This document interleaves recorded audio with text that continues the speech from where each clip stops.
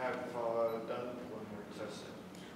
That's sort of hard to answer. It's surprising enough, you think it would be a number, 270 or something, literally hundreds, but the answer is not that easy to arrive at because many, many more people make initial application by sending in the form than ever move to the next stage. And it starts out like this, it's a pyramid, like this huge number of people applying by sending in the form, and then it drops down, we never don't hear from to an 80% of those people ever again, and then they don't do this, they don't do this, and finally you get down to a nitty-gritty here of actually only a score or so in a year actually get to the point where they're ready to be now tested for the preliminary test.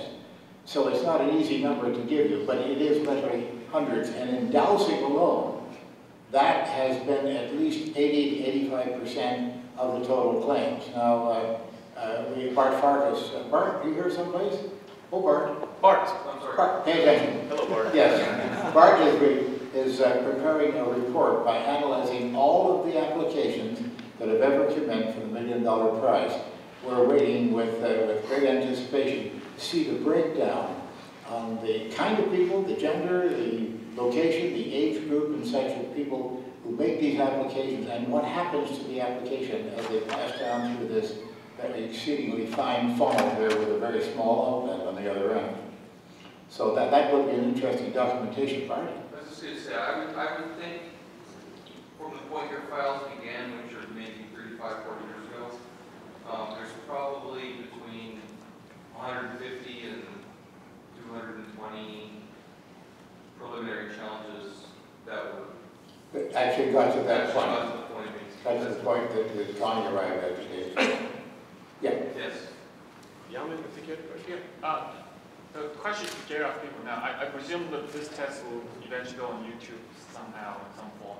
Do you think there'll be, now that the folks out there can see how it's done and how rigid it is, and that this is a real scientific test, not just, do you think you have less applicants for this, where people think that they can get away with it? Well, in one way, they will see the integrity of the test. They will see how carefully done it is, and I think you have to agree with this, that what we showed you today is absolute integrity. The care with which it's prepared through various steps and such, and the security with which it's handled is unbeatable. It can't be improved upon, because we could have ended it right at the point where Connie had missed the 3 cards and said, okay, we all go home now. But we insisted on opening up the other envelopes to make sure that it was possibly, there was a possibility that Connie could have won because the card was there and it was properly placed, and etc. So I think this both encourages and perhaps discourages some people. The people it will discourage is people who are trying to do some tricks on us.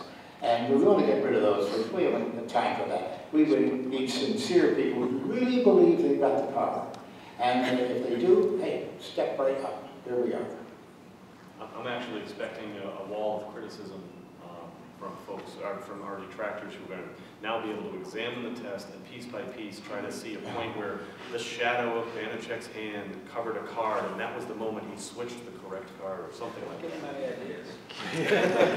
He's pretty damn clever, but he's not that clever. I have a question. I mean, I have scientists that have validated me. Can I go out for them? Oh, yeah, sure. Okay. Get right away. I'll run it in the hall. Right back there.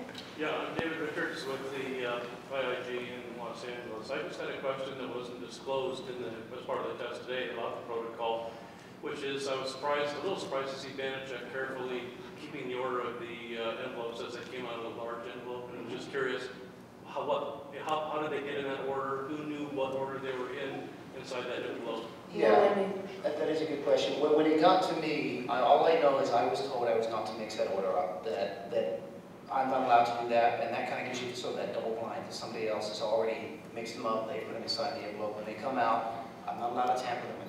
Put them on the table in order, just follow the protocol, that's all, as much as the protocol that I had. Allison can answer the beginning part of that question. They were actually shuffled and sealed by me at first, then Jeff re-randomized. So I didn't know the order that they were in, Jeff didn't know the order that they were in, Banachek didn't know the order that they were in. The obvious concern is that someone could know the order who was in the room. And it sounds like there was no way that you were shuffling them out, they were a double envelope, and there was no indications on the outside of the envelope, correct? Right, because they were randomized twice before Banachek ever touched them. Right. It was sick. That was why when Connie said, can we move that one, I said, no, we cannot change the order of the cards. Connie, Joe Owens from Denver, Colorado. As I understand it, you believe that you are the only person who has these powers, is that right? No, that's what, I didn't say that, Okay. because 1/3 of the population on this earth can do something. And that is a meaning why people don't, when they are coming here or to be tested, I'm sure that many of them can do something, but it's not the right time to show people out there if you put them that way. So therefore, nobody has taken the challenge. I have one more question about the protocol. It seems like everyone from the JREF is very happy with the protocol as you've designed it. Question one, who came up with it? It was mutually agreed to, of course, but who invented that protocol? And the follow-up then would be, are you going to use this exact protocol to do similar tests of dowsing in the future, or every claimant gets different protocol? Oh, every claimant gets different protocol because every claim is different. Some people say they can determine colors of cards or objects or poker chips or whatever in envelopes, or they can find missing children, oil, gold, whatever. Every claim is totally different from every other claim. But if another claimant says, I can use dowsing, right? Yes. Will you use this exact protocol? No, it depends on what they say they can do, you see. Some of them say, I can only find flowing water, flowing fresh water. For example, you know that, Richard, in Australia, of course, where dowsing is very, very popular. It doesn't work any better than it does here. But nonetheless, they have specific claims. I can only find water which is flowing east and west, etc. They're very specific in most of them in their claims. And the test has to be designed, the protocol has to be designed to accommodate exactly that. The person who makes the claim dictates the rules as to how these things will happen. All we have to do is filter it out in such a way that it's a double-blind procedure and that it is perfectly fair and above board, and the $1 million is put on the line. Is this protocol therefore retired? You're not going to use this? Unless exactly the same claim was made, or if Scotty should wish to come back next year and do the same thing and use the same protocol, we don't know. Usually when a claimant comes in, there's a small subtlety that's different, and that changes the protocol, even if it's a small subtlety. Right now, for instance, we do have a claimant, her name is Ann Gifford, and she will be coming to the front of the line soon. She also does sealed envelope identification, mostly playing cards, but she doesn't do it through dowsing. And as for the protocols, I do initial negotiations and write the first draft. And Jeff and I confer over what we've come up with. Everything's worked out with the claimant, and then Randy is contacted to finalize all of them and make any changes that he sees fit. Do you ever have statisticians or scientists? Oh yes, Oh, Chip yeah. Denman does all the numbers for all of these. Couple of important points here. First off, Allison does the major bulk of the work here, so a lot of what you've seen today is Allison's work. Second, it's really the claimant who designs the challenge. They come to us and tell us what they can do. For example, let's say someone came and said they could predict a coin toss.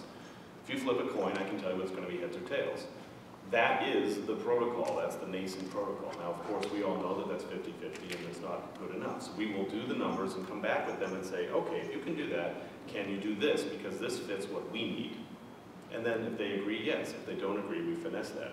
And a lot of times, that's where it ends, because people will not accept anything beyond a 50-50 chance in some cases.